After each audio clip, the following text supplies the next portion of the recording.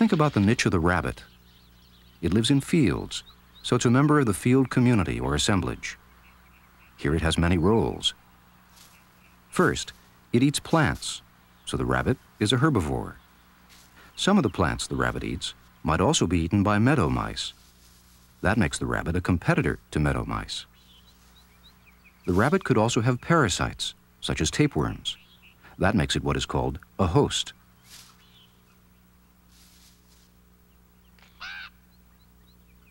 The rabbit may be hunted by gray foxes.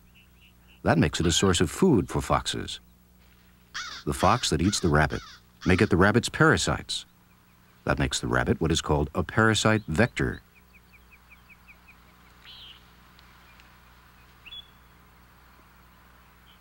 And as a parent, the rabbit may raise over a dozen young a year. So the rabbit reproduces rapidly and is a member of the field community, where it is a plant eater, a competitor to meadow mice, food for foxes, and a parasite carrier. All this helps determine the rabbit's place in the natural world and forms its niche.